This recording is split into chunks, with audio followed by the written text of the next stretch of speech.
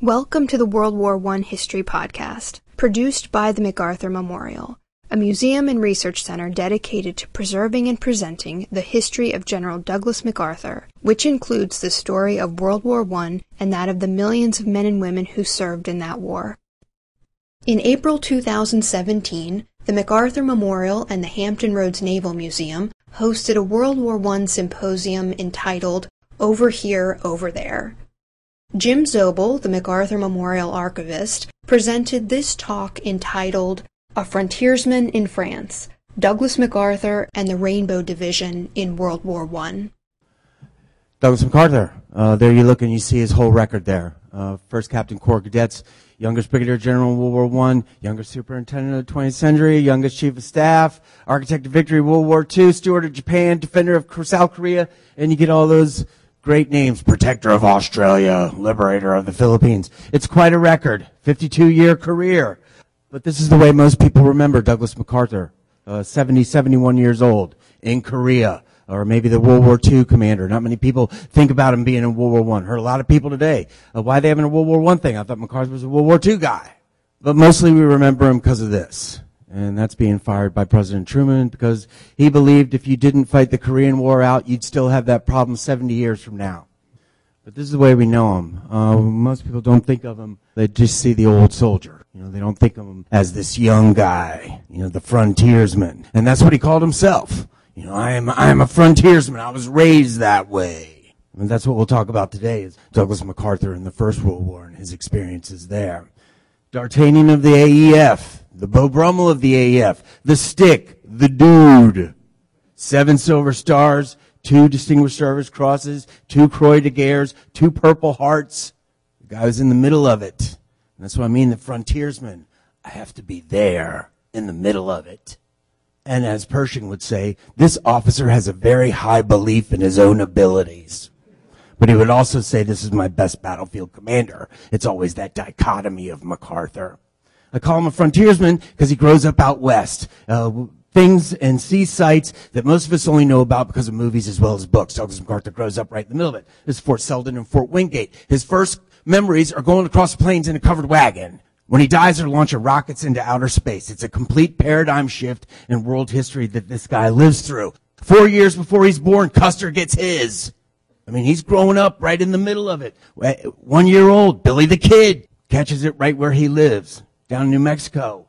6 years old, on the frontier with his father. His father's a very famous Civil War soldier and then takes over a lot of these western outposts. He's there when they drive the Golden Spike, uniting the railroads. He knows the James Gang. He knows the Younger Brothers. He knows Wild Bill Hickok. You got to think about it. 1870s, you're in some town. There's only a couple hundred people there. If the James Gang and the Youngers ride in, everybody knows who they are. So you kind of read that in MacArthur's book and you're like, yeah, sure. But then you think about it, you're like, yeah, probably did. And there's Douglas MacArthur, 6 years old with a rifle, where I learned to shoot and hunt before I could even read a book or anything else. 6 years old, Geronimo's running right around where he is. That's what I mean. He grows up in the Old West. This is going to have a very definite impact on his whole psyche, as with does his father, Arthur MacArthur. First one atop Missionary Ridge, gets the Medal of Honor. He's going to grow up his whole life trying to be like his father. I have to do that. I have to be in the middle of the action. And his mom, always in his ear, you have to be like your father. You have to be like George Washington. You better be like Zeus. Like I said, life on the frontier, this is his whole aspect. Being able to take care of himself, defend himself with weapons, camping outside, a individualistic type person. Now he's pulled out of the frontier life and he's thrown into civilization. He doesn't make it. He can't stand it. And it takes quite a while for his family to finally get him interested in school or anything like that. What he wants to be, like his brother Arthur, who's 4 years older, is just like his father. His brother Arthur will go in the Navy, and he'll make his own record as a midshipman, and Douglas MacArthur go into West Point. It's something that he always wants to be. Even his father will tell a young Peyton March, who later becomes Chief of Staff, there's the makings of a soldier in that boy. Major General Arthur MacArthur. He had spent 26 years as a captain after the Civil War, and then finally got recognized by one of his former Civil War commanders. They brought him beast. He had this meteoric rise through the ranks, and during the Spanish-American War, he's made a major general, goes to the Philippines. That's that whole MacArthur-Philippines connection, one of the first military governors there, and it's really a horrible thing that he's a major general, top guy in the Philippines, because that's the time when Douglas MacArthur goes to West Point. And because his father is the top guy in the Philippines and his brother is also serving in the Pacific, his mom comes to West Point to live with him. So, yeah, we got a mama's boy. Your dad's a top guy over there, and he catches it every day. Hazed to the point where he even passes out one night. But they realize he's of sterner stuff, plays on the baseball team. They make him first captain, Corps Cadets, and they said it was not only in rank, but in name. Everybody recognized, that he had this thing, and they'll all talk about that. People will say MacArthur's aloof. He never has friends throughout his life. These guys were all his friends. They all went through that crucible together. When he graduates, it's a whole new world. Colonialism all over the globe, the old Victorian age, new type of steel, compartmentalized hulls in shipbuilding, artillery that can now reach miles, cars, electric light. This is a whole new world, a whole new frontier that America is coming upon. And Douglas MacArthur, as a young military person, is an agent of that frontier. He'll go tour the Far East with his father, meet all the crowned heads of Asia as well. He'll be an aide to Teddy Roosevelt, work on the Panama Canal. But it's really not a life that he wants, building docks. He's got images of his own. The Frontiersman. This is Fort Leavenworth in 1908. They're doing a exhibition on blowing up the middle of a bridge, and you can show that we can do this shape chart so it doesn't hurt. That's Douglas MacArthur standing on the bridge on the left as they're blowing it up. I mean, always got to be at the center of the action, and that's what I'm saying. He's this engineer who has these dreams of this life. He writes all these letters to all these girlfriends he has. Thing is about MacArthur, everything he owns prior to 42 all gets destroyed in the Philippines. The thing that keeps cropping up all over the world are all these love letters to girls that he had. And in each one of them is like, I'm going to die in battle, and you'll mourn me for the rest of your life. It's enough in a letter to scare any girl away. But they also point to, this guy has this idea of the kind of person he is, which really isn't the life of an engineer. And really, it's the death of his father, Arthur MacArthur, that projects him into the halls of power in Washington, where he gets noticed. Arthur MacArthur goes out the way you want to go. You're addressing your old Civil War regiment, 50th anniversary of your leaving your hometown, and you have a heart attack on stage and drop dead in front of all of them. And they take the old colors that he carried up Missionary Ridge and cover him up right there. Well, you see, Arthur MacArthur had fostered all these other people. John J. Pershing, Summerall, Tasker Bliss, Peyton March, all these people that are going to run the Army later. So they're all going to be looking out after Douglas MacArthur. So when Arthur MacArthur dies, Leonard Wood is the chief of staff. He brings Douglas MacArthur to be his aide. Leonard Wood, a frontiersman, Medal of Honor because of capturing Geronimo. He's the ilk that Douglas MacArthur likes to be around. Dad, Medal of Honor. Leonard Wood, Medal of Honor. Leonard Wood also knows how to work the press.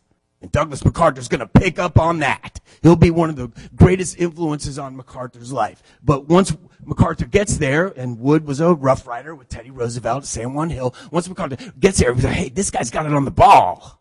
And he becomes like the golden boy of the War Department. 1914, Huerta Revolution. Now, Diaz had been kicked out in 12, and Madero comes in. But you didn't find out if he was a reformer or not because Huerta has him assassinated almost immediately. Now, there's word that there's going to be trouble, and the Navy goes to get some gas in Tampico, and the Mexicans take them all prisoner. They let them go immediately, but then Wilson wants a 21-gun salute in honor of every ship, and Huerta's not going to do that. So you've got tension, and you know that German arms are coming on a boat to Veracruz, so Wilson has the Navy go in and take Veracruz. Then you get worried about maybe we're going to war with Mexico. Leonard Wood will be the commander if they go to Mexico and have to go to Mexico City. So he says, I need some eyes and ears on the ground. Looks to Captain Douglas MacArthur to be that. Now, Douglas MacArthur's 34 now. His dad got the Medal of Honor at 18. Man, I got to do something. And he gets down to Veracruz. It's under isolation. Frederick Funston is the commander. He had been a great friend of Arthur MacArthur, his father. And Douglas MacArthur shows up and says, I'm an independent agent. I'm here working for the War Department. And Funston says, okay, well, you just keep me appraised of what's going on. Well, the main thing is intelligence. You got to have locomotives if you want to go to Mexico City. There's no locomotives in Veracruz where they are. So MacArthur meets the provost marshal, this guy named Constant Cordier, who finds this drunk Mexican in a bar who happens to be a fireman for the Alvarado Railroad, who tells him the locomotives are 40 miles away. So Douglas MacArthur, I got to go get those locomotives. And violates rank protocol, violates the quarantine on Veracruz, goes 40 miles behind the lines, takes the fireman with him, promises him $150 in gold. All he takes with him is a pistol. He has the Mexicans search him, so he knows he doesn't have the $150 in gold with him. They have to make the trip there. They go 40 miles behind the lines. They find the locomotives. On the way back, they get jumped about 3 or 4 times, and MacArthur kills about 7 people on the way back. He said the only time he really got worn out was when they had to swim across the Jamapa River because one of his compatriots had been shot through the arm. Gets him back. Constant Cordier says, you need the Medal of Honor. And it goes up to Leonard Wood. Chief of Staff says, yeah, give him the Medal of Honor. And then let's talk to Funston, see what really happened. They go to Funston, and he's like, I have no idea what you're talking about. Because they didn't tell Funston what MacArthur did. Now, everything MacArthur did became the basis of operations there, but they signed an armistice that night with the Mexican government, so they didn't want to talk about MacArthur going out. Because another guy went out the same night MacArthur did and got captured, and the Mexicans killed him. It could have been a major international incident. So Funston says, yeah, he did what he did, but I don't think, we can give it to him because it violates rank and protocol and everything else. And then you're going to have every officer going crazy trying to get the Medal of Honor. And so they don't give Douglas MacArthur the Medal of Honor. And he didn't lobby for it or anything, but when they don't give it to him, he writes to Chief of Staff and says, I believe you've shown rigid narrow-mindedness in not giving me the Medal of Honor. Douglas MacArthur comes back to the War Department. That whole fiasco is forgotten. He's back in his civilian clothes. The frontiersman is hidden. And you've got war in Europe breaks out while he's down in Mexico. Here's everybody that's all related. You've seen it before. The Kaiser and the Tsar and the King of England. And they throw themselves into war over Europe, split it up. And Wilson, of course, kept us out of war. You weren't even allowed in the War Department to make any kind of statements about the Germans until the Lusitania gets sunk, and then it kind of starts changing. And national preparedness and the new National Reserve is created and everything else in the Defense Act of 1916. But as we've seen before, this brings them into the war. Unrestricted submarine warfare, the Zimmerman telegram, and the fall of the Romanovs convince Wilson that he can get into the war, making the world safe for democracy. And once again, MacArthur, he's the first press information officer for the Army, working in the General Staff. And the Secretary of War is Newton Baker. He's on the right, and he sees, just like Leonard Wood, this guy's really got it on the ball. MacArthur's the guy who sells the country on the draft. They're going to need a 1,000,000-man army. The whole country, all the politicians are worried about what happened in the Civil War when you had draft riots and thousands of people got murdered in the streets, and they're worried this could happen again. MacArthur's the guy who has a newspaperman on his desk every day. He sells it to them. They, in turn, sell it to the rest of the country. Newton Baker recognizes that. Okay, this guy's got it on the ball. And then it becomes National Guard versus a regular army. Because the General Staff, Hugh Scott's the Chief of Staff, they only want to use the regular army. There's a report going through the War Department that says that much. MacArthur, because of his father in the 24th Wisconsin, a militia group in the Civil War, he's a big believer in the National Guard. And there's a report going through the War Department, and it comes to MacArthur, and he writes on top of it, I don't agree, and I'm not going to elaborate. Douglas MacArthur.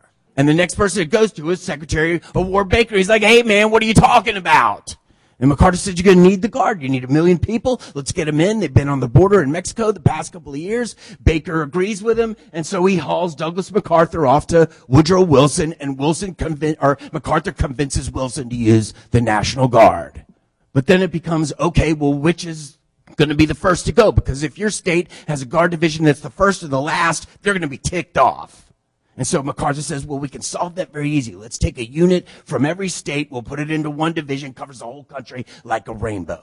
And that's where it comes from. This is William Mann. He runs the militia bureau in the War Department. And Mann went off for about 10 minutes and figured out, yeah, we can get units that can make up this division. So they come up with the All-American Division. It's supposed to be the first one to go. You've got 2 brigades, the 83rd, 84th, 165th, 166th, New York and Ohio are in the 83rd. And then you've got the Alabama boys and the Iowa boys in the 84th Brigade. You've got Michigan and Minnesota and Illinois artillery units. You've got Pennsylvania Pennsylvania, Georgia, and Wisconsin machine gun units. It's taken from all these different states to build. They're supposed to be the first one to go overseas. They're not till actually the fourth, but that was the idea behind it.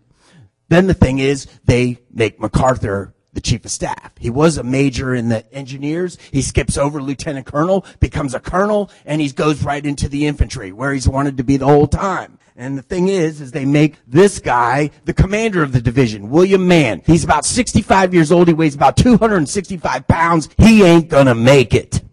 Because when they get to Long Island, all these troops start coming from all over the United States. They've got 500-acre plot there at the Hempstead Plains on Long Island, and they start bringing them together, School of the Soldier, and MacArthur's really running everything. He's getting everything together. Mann is very sickly throughout the whole time, and it's really MacArthur who's putting this division together. And between August and October, they get it ready. While Pershing is waiting overseas. Pershing will be the commander of the AEF. It was supposed to be Funston, who was that guy down in Veracruz, but he dies right before the war starts. And actually, MacArthur was the one who went to see Wilson to tell him that Funston has died. And Wilson was like, who should we get? And MacArthur said, there's only one choice, and that's John J. Pershing. Both first captains, though they won't ever really get along, they have this respect for each other.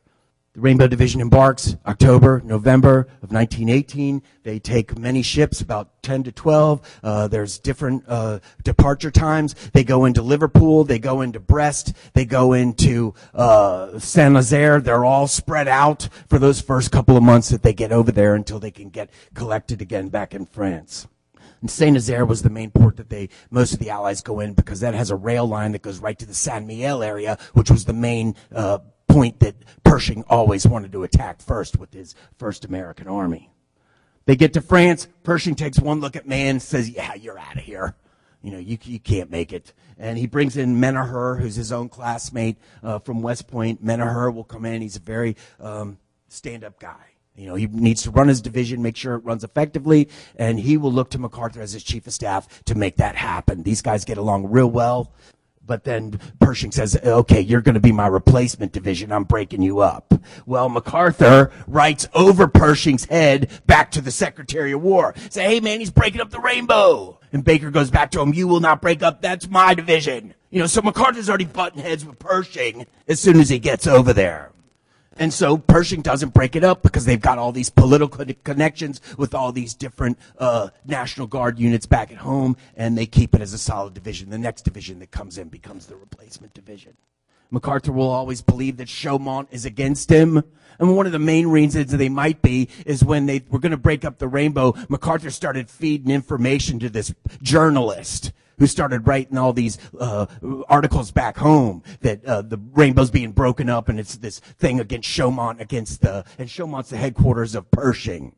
And so they all find out, and the stories by this guy, Hubert Corey, all get silenced. And they find out later it's MacArthur who's feeding them the information. He's going to do anything he can to keep his unit together. Pershing and him will butt heads throughout their whole careers until finally MacArthur guarantees Pershing's pension, and then Pershing thinks he's the greatest. But also, George C. Marshall is part of that Chaumont crowd, and MacArthur will hold a grudge against Marshall, even though Marshall's probably the most stand-up guy that ever has been, and was probably one of the greatest allies he had in World War II, actually. The thing is when they get there, they don't break them up, but they take everything. MacArthur had gained about 5,000 shoes. He had brought all the supplies, the division that they would need, but as soon as they get there, Chaumont headquarters takes them all and divvies them up. As well, MacArthur had packed the Rainbow Division with all his West Point classmates, a bunch of top-notch guys. Chaumont realizes that takes 33 of them. Takes all the officers from the Rainbow Division, and then they want to take William Donovan, who had been on the border before the war, football player from Columbia University, very famous lawyer, one of the top guys of the 165th New York. MacArthur can't lose him. They'll have a strained relationship for the rest of their lives, but when MacArthur finds out that Donovan's being taken, he jumps him into a car, drives to Chaumont, and convinces Pershing and everybody else that Donovan has to stay there. And that's the thing about MacArthur. It's like the same thing with Eisenhower. He doesn't really get along with him, but he's not going to squash his career. He knows he's good for the United States, knows he's good for the Army. It's the same thing with Donovan. They start getting into training. Vaucouleurs, Coëquidan is where all the artillery goes. Langres is where they have these officer training schools. The trench mortar battalion guys have it the best because they're at this place that has heated barracks. Everybody else is living in a barn and has lice and everything else. MacArthur and Menaher get along real well, like I was saying before. And the Rainbow Division shows up to find the whole trench warfare system. The British have just lost 400,000 at Passchendaele. The French have had massive mutinies because of the Nivelle offensives, which are a complete disaster. Gas and artillery are now at the millions of shells for each campaign. The trenches are still there.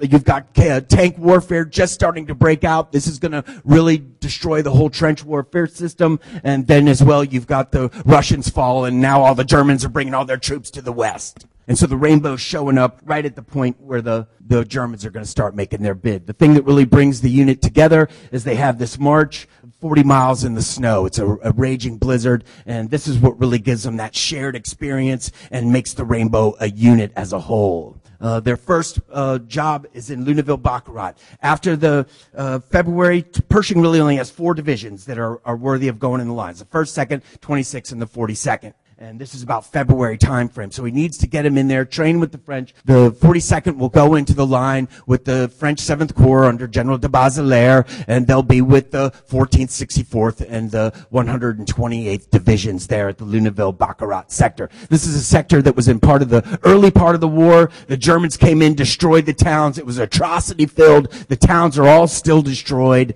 Most of the trenches go right through the middle of the towns. There at right below here at Enserville. The trench goes right under all the city buildings. MacArthur shows up under this new group de Bazeilles, and Menaher, who's the commander of the division, finds out that the French are going to have this raid. The Chasseurs d'Alpine are going to go out of the Forêt de Perroy, which is up at the north part of the Luneville line. And they go to see de Bazeilles, and MacArthur's like, I want to go on that raid. And de Bazeilles, what are you talking about? And MacArthur's like, I can't fight him if I can't see him.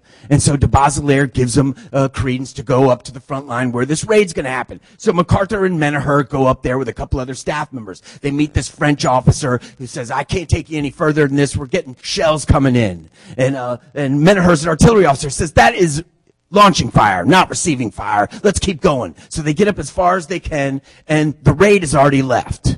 You know, the Americans are there with the French commander, and the French are already gone. Well, Menaher's sitting there talking with the French commander, and he turns around, and MacArthur's gone. Him and Thomas Handy, who will be a 4-star general in World War II, they see him running around this hill.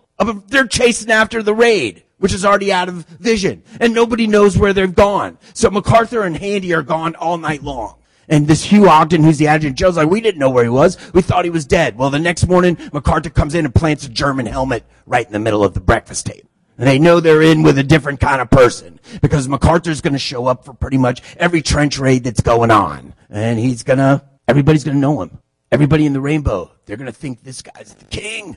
You know, because they don't really know who he is. It's like, hey, buddy, who are you? Or because he just shows up with a sweater, you know, the purple scarf that his mom made him, doesn't carry a weapon, carries a riding crop, has that crunch cap. He develops this whole persona that everybody in the Rainbow starts emulating too. You know, the dude, the Beau Brummel, the D'Artagnan, this rakish character. Everybody gets in the line. They have to learn how it works. You've got centers of resistance, which go through Pont d'Appui, and then into groups to combat at the front. You've got to learn the rocket system, because if it's gas, you got to light off a green rocket. If it's a barrage, you got to light off a white rocket with 6 stars. You got to learn everything about how this trench system works. The French are there to treat them. MacArthur even writes a letter. You know, we have to learn from these people. These guys have been in the war for the past 3 years. Just lay aside all your pride and let them teach you how to do it. Salient to Phase Raid, March 9th. This is the Iowa group. It's going to go with the 128th Division people. They're all sitting there, F Company and M Company. They've got 2 different assaults that they're going to make. And at F Company, all of a sudden the Germans start hammering the positions with artillery. People are getting killed in the lines. They're all starting to kind of get jittery. And all of a sudden there's MacArthur with this French Major Corps Bourbon. And they're cool as can be. And they're just walking around. How you doing? Everything all right? Totally calming down everybody. I mean, they just got this persona about them that calms everything. Then they get into the raid. And MacArthur writes in his reminiscences, I was up out of the trench. I was 10 feet ahead of him. I didn't think anybody was with me. And then I saw behind me there was this screaming, hellions bent for destruction. And then you read the French report of the raid. We walked across the field. There was nobody there. So that's MacArthur's memories of this Salient de Fez raid. But what he gets his first Distinguished Service Cross here because of him being in the lines as all that shelling is going on. Some people just have the ability to steel themselves against that. As well, he was a demolitions officer for many years. Maybe he didn't hear it. Now, people wonder, is this the job of the Chief of Staff? He's going to get killed out there. He got gas 3 days after that Salient de Fez raid and was pretty much incapacitated for about a week. That's what he gets his first Purple Heart for. And all the people and said, maybe you shouldn't do this. But MacArthur says, I got to see. I got to know if this hill's been obliterated. I got to know if they've moved the mortar positions, if they've moved the machine guns. And Father Francis Duffy, who's with the 165th New York, they think it's a good thing. It'd be even better maybe if one general got killed. Not MacArthur, but, it's good for the men. So they go along with it. Pretty much. Now, Germany makes their bid March 21st. That's when they open the spring offensives of 1918, and they'll hit at Amiens to break the French and the British linchpin there and smash it pretty good. 40-mile hole, 40 miles wide. They're using the new Houtier tactics where they go past the first lines, get in the rear, and just start messing everything up. Stormtrooper, that's what that comes from.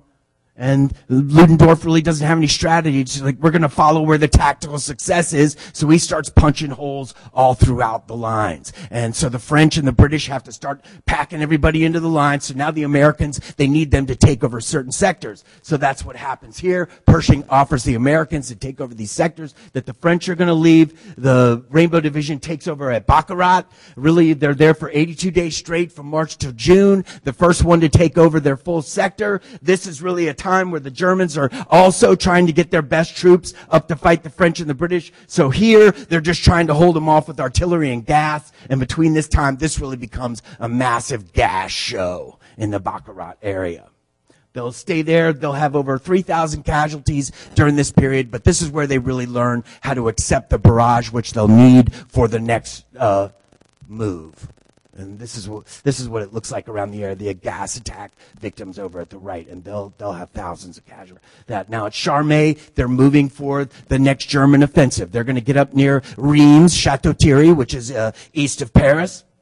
And they're at the railroad yard at Charmey. And MacArthur's there. They're getting the division all loaded. And Pershing shows up. And he's like, this is the worst division in the whole United States Expeditionary Force. And it's all your fault. He's like berating MacArthur right in front of all the troops. And MacArthur's just sitting there taking it. Because you see, everybody's adopted that nonchalant, crunch cap, rakish style.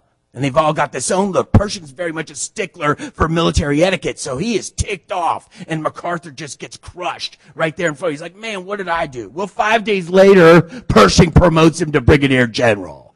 And that's how Pershing works, people. I'm going to destroy you, and now I'll build you back up. And plus his mom, MacArthur's mom, is writing Pershing because she knew him when he was a young officer. Why don't you give my boy another star? Remember what my husband did for you. They moved to the Champagne defensive. They're east of Reims. Now the 1st Division has already been in heavy action at Cantigny, up near Amiens as well. The 26th got crushed at Seicheprey in April, and the 2nd and the 3rd held off the Germans at Château-Thierry in June, really. But in July, the Germans again start to make a push, and they're going to push right where the 42nd Division is, which is right here east of Reims. They're under French 4th Army, General Henri Gouraud. This will be MacArthur's main inspiration throughout his career. This guy, they called him the Lion of Africa. He had lost an arm at Gallipoli, got blown up by a shell that came through. He's everything you expect in a military officer. And he writes this brief for all the Rainbow Men before the big assault by the Germans. It will be the worst shelling you've ever experienced, but you will hold and you will kill and get your kill aplenty. Gets everybody all fired up. We're not going to live through this thing. July 15th, July 16th, this is the anniversary that the Rainbow Division always looks to, because this was the heaviest shelling they will get throughout their whole time in Europe. The German offensives of 1918, this is the last big one they'll hit at the Champagne area. And Gouraud's whole thing is you leave the front line empty. Bring everybody back to the intermediate line. So the Germans will cream that front line. It's called elastic defense. And then everybody will be back here. When the German troops reach our front line, then we start crushing them with our artillery. And so it's this whole way to kind of combat those Hoottier tactics, stormtrooper tactics that they're using to try to get through. You've got 165th, 166th Ohio elements here, and then the Alabama boys over here, and 3 German divisions will come against the Alabama boys, and about 1 German division comes against the 165th, and the Alabama boys hand it to them. And the Germans will accuse them of atrocities. Now, the Alabamas, these are all backwoods guys. When you were at the camp, at Camp Mills, they showed up. They had fought the New York guys in the Civil War. And so everybody back home in Alabama was like, when you get to New York, you better teach those New York boys about what the Civil War was all about. Now, they're crazy people that you don't want to be with in the camp. But when you get into the fight, that's who you want. Because these guys are a bunch of wild men. And like I said, the Germans will accuse them of all these atrocities. They do a big investigation and find out it isn't true. The Americans hold them off here, as well as do the French. And then you get moved to the Aisne Marne offensive, because now that they've held off the Germans, they're going to start making the push against the Germans, who now are retreating back towards the Hindenburg line because they've gotten crushed by all these offensives of Ludendorff, which didn't really lead anywhere except to massive casualties. At the Aisne Marne, they'll run into this position. What it is, it's all concrete farmhouses where the Germans will leave machine guns as they're trying to push through. The Croix Rouge had about 25 machine guns there. The Alabama and Iowans get into it in the Aisne Marne. They're going to be driving from the south to the north. Croix Rouge is the first place they have to take, and all the Alabama units will take 50% casualties. It's pretty much a Civil War straight on, take it and lose everybody. Then they'll fight through Ferry and Tardenois, that's where the Wiesein Cemetery is now, and try to cross the Ork River. It's during this position that Robert Brown, who was the commander of the 84th Brigade, really lost it. Lost contact with all his troops, said they couldn't do anything because they were so destroyed from the Croix Rouge, and Menaher gets rid of him and puts MacArthur in command of the 84th Brigade. The last night of the drive, August 2nd, MacArthur was right at front with the engineers, and they didn't hear any more fighting or any firing or anything. They went up on top of this hill, went about a couple of miles ahead, and realized that the Germans, and that's the way MacArthur is every night. Hey, I'm not getting any resistance. Let's find out where they are. You know, I'll be the one to do that. Like I said, Chaumont, he's always worried about them being against him, but they support him throughout the whole time. Saint-Mihiel is the next big one. This is going to be the first all-American fight. The 42nd will be in the center of the Corps line. You got the 1st and the 89th right next to them. The Germans are pulling out as they go through. They get into this real bad fight at the Bois de Sonard. They'll lose about 1,000 people trying to clear that, but they take their objective in 2 days, and that's really what happens. With the whole drive into the Saint-Mihiel salient. The Germans are pulling back, and then MacArthur does this behind the lines excursion almost to Metz, and that's the main German central key pin. He said, let's attack right now. They're all disoriented. The Hindenburg line isn't manned. We can go through. He said they could have shortened the war by about 3 or 4 months. Everybody afterward even agreed that they should have done this, but that's something that's not going to happen just because they had agreed to go to the Meuse-Argonne. Patton and MacArthur meet the only time there at Saint-Mihiel, and Patton said that MacArthur was always the bravest. Patton was the first one to flinch. You know, let's get off this hill. They go into the Meuse-Argonne. It's really this place, the Côte de Châtillon. It's the linchpin of the German Hindenburg line. MacArthur's brigade is given the job of taking this. This is a 2-day fight where they have to take this. Once it's taken, that's it. The drive is on. They tell MacArthur, you take that position or give us a list of 5,000 casualties. He said, my name will be at the head of the list. They don't take it the first day. Then MacArthur's like, we're going to have a bayonet attack. And his whole staff gets together. This is the dumbest idea ever. Let's change this right now. And they find out a way to get around the Côte de Châtillon, but they'll take it. And that's really what wins MacArthur's reputation in the Army. He's put up for the Medal of Honor. Pershing doesn't believe in giving it to general officers. And he doesn't get the Medal of Honor. What he gets is arrested. At the end of the war, it's one of the last days, and they've made this thing that the Americans are going to take Sedan before the French do. And so let's get rid of all delineation lines between the divisions. So the 1st Division crosses right over the path of the 42nd Division, and they arrest MacArthur for about 3 hours. He said, no, I never got arrested. You know, he did.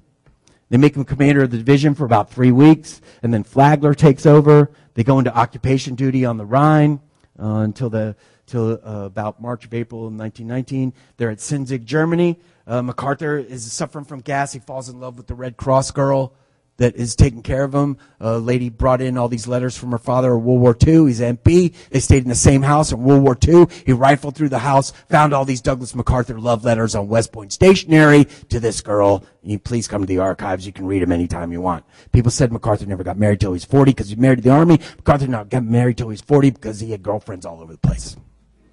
The End of the Rainbow, their last big review before Pershing is March of 1919. MacArthur gets his second Distinguished Service Cross. You saw him before in the picture. He had the crunch cap, kind of out of uniform. You can tell that Pershing has definitely had a talking to Douglas MacArthur. You will show up in full uniform. The rainbow just kind of disintegrates after the war. They get reconstituted in 1942, but it'll have about 5 lieutenant generals. It'll have 2 governors, a senator, a secretary of the Army, secretary of the Air Force, two chiefs of staff. Some are all in MacArthur. This is a unit that all of them come home. They become the hometown leaders. Mayors, sheriffs, everything else. So, you know, how you keep the boys on the farm after they've been to the France? Well, they're going to come back and run everything, basically. MacArthur, they said he wasn't the same after the war. Billy Mitchell, his 2 sisters, he grew up with them. He had dated both of them. And they said MacArthur before the war was a prankster. He was a jokester, liked to have a good time, could always laugh. They said after the war, never that way anymore. All serious. And throughout the rest of his career, World War II, occupation in Japan, Korea, all that experience from World War I will be the biggest influence on all of his thinking as he goes through, especially that armistice leads to another war. Thanks a lot.